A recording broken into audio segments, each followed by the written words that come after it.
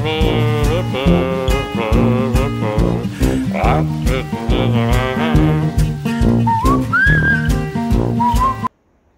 folks, glad you're back around. Good to see everyone.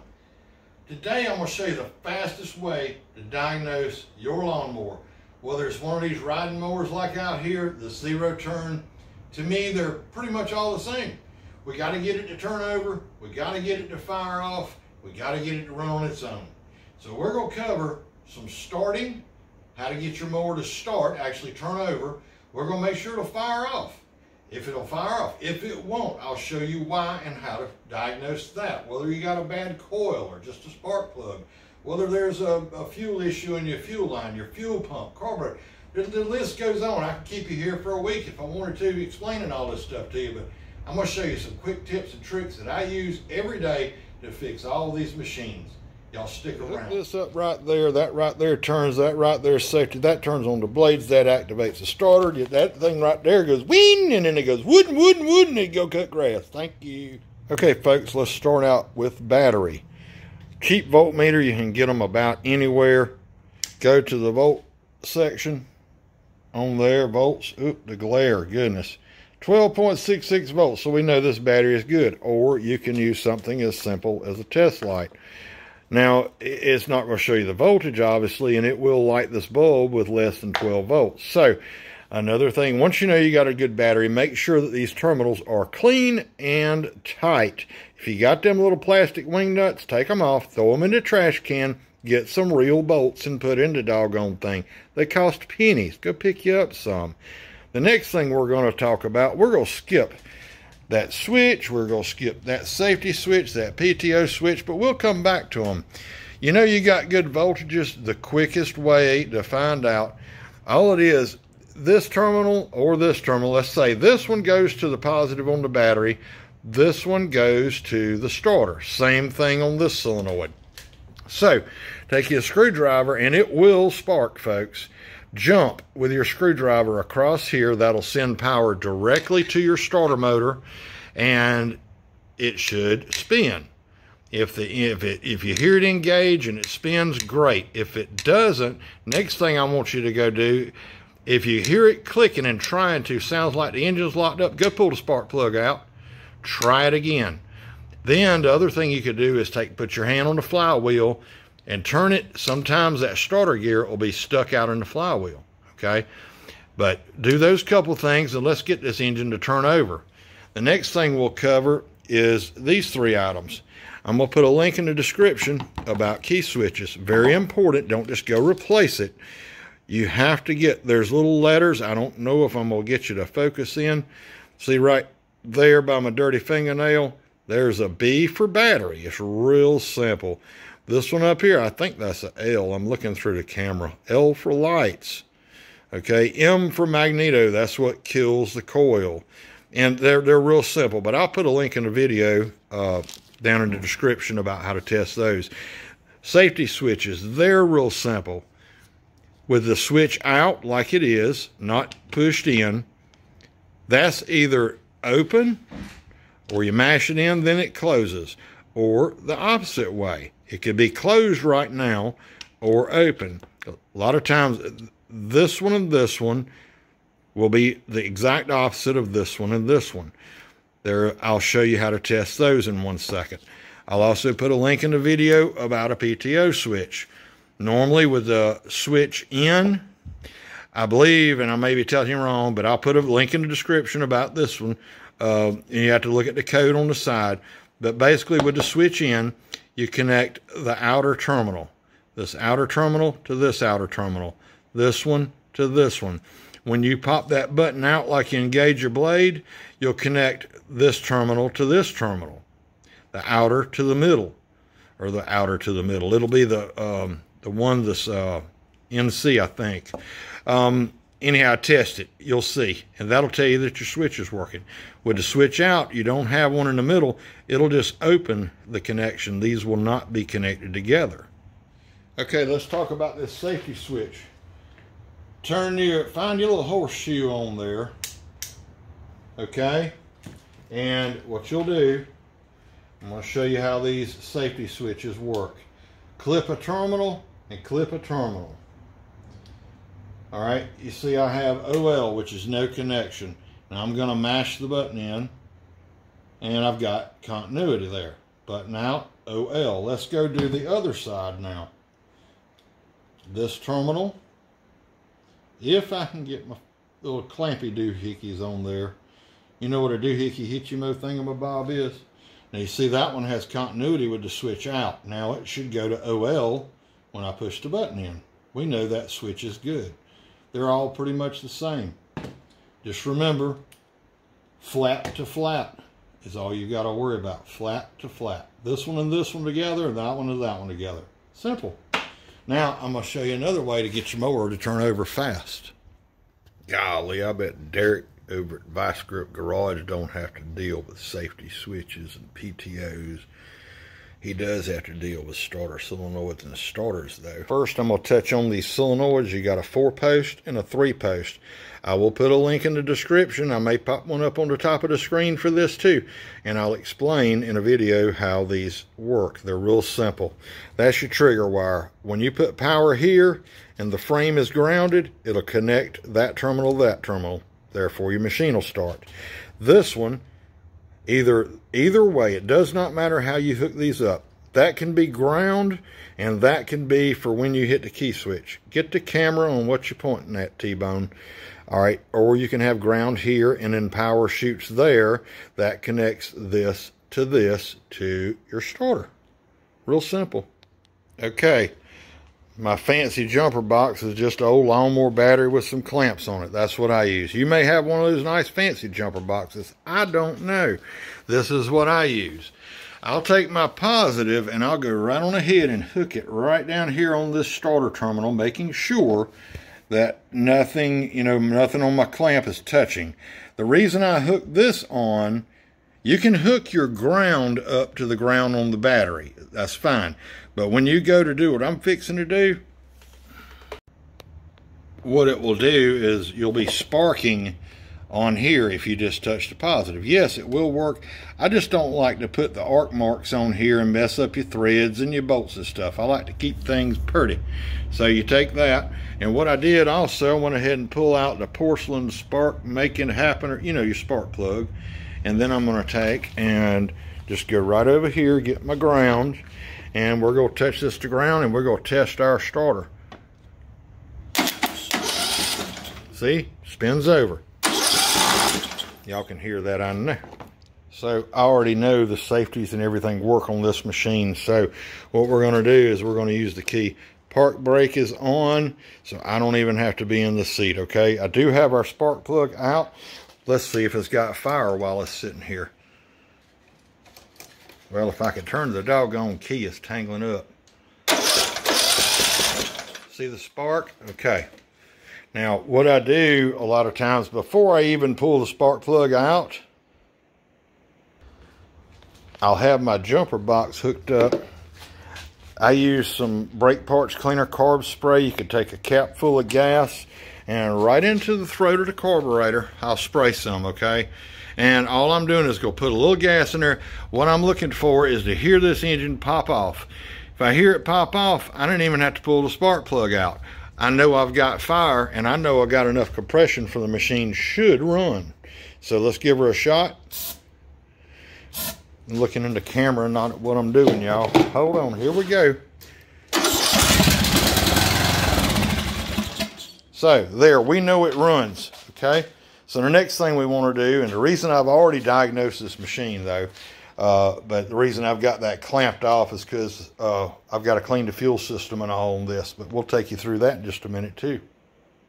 Well, you say, T-Bone, I pulled my spark plug out and gas ran everywhere. Well, go ahead and pull that dipstick out. Hopefully you checked the oil to start with. I should have mentioned that, but I didn't. Check the oil, pull the dipstick out, smell it. Do you smell gas? Is it over full? If it ran out of the spark plug hole, yes, it's over full. Okay, now what's going to cause that is either going to be carburetor issue, or if it's a gravity feed system, it is the carburetor. If it has a fuel pump, that is also a possibility. Here's a fuel pump on one. Here's the fuel pump on this one.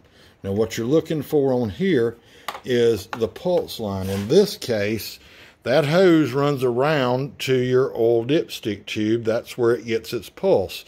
Other machines are different. Some of them get the vacuum pulse off of the valve cover. I'll show you one. Sorry about the glare, folks. It's bright out here. This pulse line right here. Pull it off. See, is there gas running out of this fuel pump? Same case on the other mower we're working on inside. Pull that off. If you smell gas dripping out of there, you've got a bad diaphragm in your fuel pump. Replace it. The other thing when you do this, now obviously you need to change your oil and change your oil filter. It'll be fine, folks. People say, well, how do you get all the gas out? How do you get... It'll run out, trust me. Drain the oil, it'll come out. It'll all run out. You'll actually have a cleaner crankcase that way, believe it or not. But anyhow, onward. So let's talk about your carburetors. You're going to look up the part number and you're going to find maybe it's got a Nicky 6 on there. We all love those. Those are, throw it into trash. You can go on, if you don't want to order an OEM Briggs, you can get you a Chinese one for 20 bucks. It'll come with fuel line and clamps and blah, blah, blah, blah, blah. Again, you get what you pay for. It's kind of iffy sometimes if they're going to leak or not. Believe it or not, the part number for this machine can be this Nicky carburetor, which is just like the other one, or you can order the same part number on OEM. I know the part number's upside down. It does not matter. And you're going to get, OEM is going to be a Walbro style, and which in my opinion is a way better carburetor than fooling with this silly thing. So anyhow, I like to go with the OEM, but sometimes the customer says, no, I want the $20 aftermarket. So that's what I do. Customer's always right, right? Not always, but got to do what they tell me. That's their machine. Another very critical part you can check is this solenoid on the bottom of the carburetor. Is it working? You can use a test light and see if it's getting power. You can turn your key on and off and hear it go clickety, clickety, clackety, clack. And you don't get a clickety, clack. Get a 1/2-inch wrench and let's pull it out and take a look and see what's going on. And this one is a doggone, it's on there. A 1/2 inch. I didn't realize I stuck it back on there that tight. I've already had this one out, folks. So anyhow, ooh, goodness, there goes the gas. And see, this one is stuck in. Oh, now it's starting to come back out. See, it should come out. Now, something else bad about these, with the rubber tip on here, that engine gets hot and you go out there riding around, say you ride 5-10 minutes and the thing shuts off. What's happening, this little rubber cap will come off, and when it comes off, it will stab up in there to your main jet and shut your doggone fuel off. You cut the machine off or cut your key off, this releases. This will get real soft on some of them. This one's hard as a concrete block, but anyhow, it'll come up there and stop, and then it'll be real soft or messed up from fuel, and that plunger actually go back in it, and it's a little hard to find sometimes. So you just want to find out if it's loose or not. Now, we already know that this carburetor is just it's terrible. So anyhow, we're going to put a new carburetor on this machine for this man. I don't have time to rebuild these Nickies. Yes, they can be rebuilt. Have at it if that's what you want to do. There's 100 videos out there on them. Let's say your machine has one of these glorious things. They come in a couple colors, red and white. One is for gravity feed, one's for fuel pump. You want me to show you the best thing to do with one of these? And I save one of these just to show customers. They've just got a little screen in there. Yes, they're going to let trash into your carburetor. I don't care. Throw the darn thing in the trash can and get a real fuel filter. Did you hear that fall? This is a fuel filter actually for a Kawasaki. Plenty of flow for gravity feed or a fuel pump. Here is the rotary part number. I buy them in packs of 5. 10352. That is the number you need. It'll work on anything you can get it to fit on. I promise you it'll be fine. That other mess is junk. Okay, another little note about these carburetors when you go to put these on. If you look on this choke lever, see that little tab sticking up right there? Even this OEM one has one. Take your razor knife or cutting pliers and cut that little tab sticking off the top. The reason you want to cut that off is because it will hang up on the bottom of this engine cover and cause your choke not to work. So just cut it off. You're not, just that little tab sticking up right there. Snip it off of there and you won't have anything to worry about. All right, a couple more checks we do. Pull your gas cap off and you're gonna love this. See all that black around the threads? Notice that gasket is no gasket. Well, that's because it's all down. See all the pieces of it down in the fuel tank? And what you want to do is just suck all that old gas out of that tank, clean all this mess out. I use my air-operated oil extractor to get in there and actually vacuum the bottom of that fuel tank. Now, sometimes you can just take the whole fuel tank off, flip it over, and rinse it out really good and let it dry out in the sun.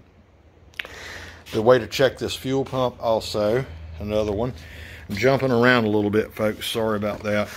You'll take and pull your fuel line off of your carburetor, crank your engine over, and you should see the fuel start pumping out of that carburetor. Now, obviously, this isn't one of those little pancake filters, but if I'm putting the carburetor on, it's getting a new fuel filter. Now, if you're not getting fuel out of here, what you'll do is you can pull the other line that goes to the fuel tank, pull it off, and blow on it. You should hear the gurgling in the fuel tank as it's blowing through. Now, and you can also in turn take your air hose, cup your hand around it, blow through there. It should push fuel through. That'll kind of check your hoses for you. But if you're not getting fuel pumped through here, you've either got it's not getting vacuum or a pulse, or that fuel pump is bad. Gravity flow, you don't have to worry about that, right? Okay, so 4 bolts. You'll notice the difference in the shoulders. So this one's got a skinny shoulder and that one's got a long shoulder. These 2 skinny shoulders come out of the front, and the 2 long ones come out from right here and over here. Pull those 4 bolts out, throw them on the floor, throw them across the shop. This fuel pump snaps in right here. All you do is take a screwdriver, stick in there behind it, twist, and it goes snap, twist, snap. Be sure to do it close because you don't want to break those tabs. Then wiggle this cover and it'll pop right off. And voila. While you're in here, you're going to want to look at these fins. Make sure all these fins are clean. So I'm going to show you how to pull this carburetor off real easy. This is your crankcase breather. I see that's already off and broken. So 7/16, go right in here. Now some people do this a little different. I do this the way I do it. So some people like to pull them off up here at the intake. I don't. Because I got to take this apart anyway, so why not just leave the intake on? That was 7/16. This is 8mm or 5/16. If I can get it to bend around this gas tank, maybe, maybe not. I'm going to make it work, y'all. Hold on. That one wasn't even tight. Oh, looky here. Let me show you what else is going on I just noticed before I take this off. Look, someone has tried to hook this choke up under here. That is completely wrong. Completely wrong. This should actually be like this. Now they've obviously, I think something's broken there. I'll show you how it goes back together though. Hold on. Take this off and this off. And what you'll normally do to get that choke rod out, it'll be sitting in there like this. I'll back the carburetor up, turn the carburetor, and it'll slide out because it slides. Can y'all see right down here in this groove? That is where that choke lever goes with the hook up. I'll show you. See right there the hook up? That's how that goes. So this, you just spin it around, do a little wiggle push. There's your rod, and then your spring. Simple, folks. All right, y'all stand by a second, and let me get ready for this next little install here. All right, remember I tell you about this little tab right here that hits on your air cleaner? Take my cutters, whack it off right there. This rod, what was broken on that other carburetor is right there. This edge is broken. It goes in the outside hole, like so. But what I like to do first, I'll close the throttle. I'll hook my spring in the little hole. The throttle rod will go in there. The next thing I'll do is I'll hook this right in here, lay it down flat, I'll aim it up in here, and then we'll flip it around. Then you can mount it right back up. So y'all stand by a second and let me get this gasket cleaned off. I forgot to do it. I'm too busy filming, huh? Okay, so all we're gonna do, stick our screws back in, get those through, pop your gasket on, maybe, something like that. Start them up there, and then buzz them. Okay, we're going to stop right here, and I'm going to talk about this coil. When you go to do the spray in the carburetor cleaner in through the throat of carburetor, it does not pop off and start. Pull the spark plug out, lay it up here like I showed you. If you do not have spark, try another spark plug. Do not put a daggum Autolite or Bosch or Fast Fire. Go get a real spark plug. NGK, BKR4E is what most of these take. Pop one of those up there, see if you got spark. If you don't have spark, you're going to want to look right over here, and y'all stand by. Let's see if we can show it. See that one wire? Take this one wire and unplug it. That is your kill wire. Now, with that wire unplugged, you can do this with the engine cover off, spin the engine over. Then, if you have spark, you know there's a problem. This wire is grounded somewhere, or a safety switch could be bad. There's a list of issues that could be causing that. But if you pull this wire off and you do not have spark, replace the coil. That's how you diagnose the coil. Pure and simple. You don't need an ohm meter. I never, ever test one with an ohm meter. So y'all stand by. I'm going to tighten this up, and I'll be right back with you. Well, folks, this contraption is my homemade oil extractor. It's an old AC vacuum pump I've had since the 80s, and I rigged this thing up with a few cheap parts from PVC pipe from Lowe's. Of course, it's got one of those fancy dancy stickers on them, but if you want to make one yourself, these things are like over $100, I believe. Now, you can get the manual ones. I wanted one I could hook up to my air hose. You can go onto that Jungle website, and you know that Amazon place. I ordered one just to have another one. I'm gonna make another one though, and get the almost, you know, it'll do the same job, and make one yourself. I'll put a link to this down in the description where you can watch the video. You ought to see the fails I had trying to do it with buckets and stuff. That didn't work too well. It's funny. Y'all go check that video out. So one more for you if it will not turn over. Let's say you turn the key and it goes to a certain point and stops. And then you can see the flywheel move and it just stops right there. You know you've got a good battery. What you're going to want to do is pull this valve cover off and adjust your valves. I'll put a link to that. I'm going to try to put it up there. At the very least, it's going to be down in the description, and you can watch that video to show you how to adjust the valves. It'll also show you how to look for that bump for the compression release. That may be your problem. Make sure you have that bump and your compression release is working. If not, it's got a bad camshaft with a broken compression release. I have a video on that. So once you've got everything sucked out of this fuel tank and good and clean, you're going to want to put some fresh gas in there. Obviously, we're going to need a gasket for that fuel cap, or replace the fuel cap. Then you're going to want to put your fresh gas in, take your fuel filter off, crank the engine over, have you a little container. Now, I'm going to move my little container, obviously. That's where I was draining part of the tank. But you're going to want to go from the line before the fuel filter, take that off, and crank the engine over and let it pump that fresh gas and get fresh gas, because you don't want old gas in the fuel pump and fuel lines going into your brand new carburetor you just spent all that money on, because you're going to be taking that doggone thing apart if you don't clean it out first. So get this fuel line, fuel system cleaned out before you start this engine. All right, folks, got her back together. I haven't started up yet. It's hot outside and I don't want to lose my air conditioning, so Stick around, let me push it outside and we're gonna crank this thing up.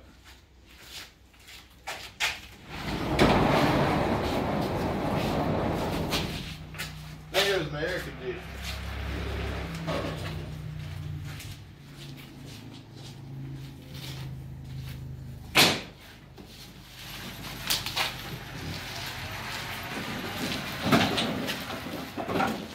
I'll see y'all outside.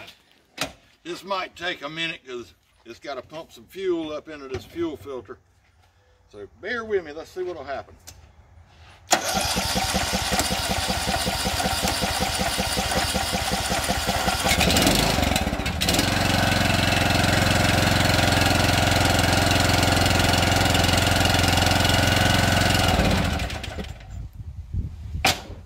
Folks, we appreciate you tuning into our YouTube channel.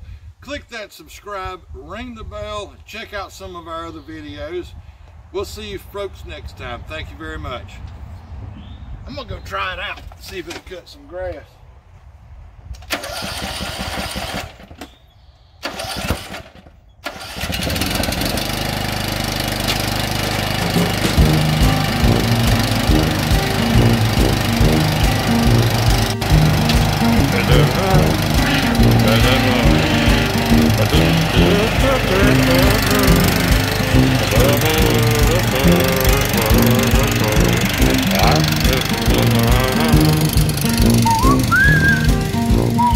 I was wondering why it took a second to cut off when I cut the key switch off a second ago. Do you know what I did? When I was showing you guys about the coil, how to test the coil, pull the wire off if you have no fire. It's a bad coil. Well, I never did plug the doggone thing back up, so I gotta take all this back apart. So, anyhow, thanks for watching, folks. We'll see you next time.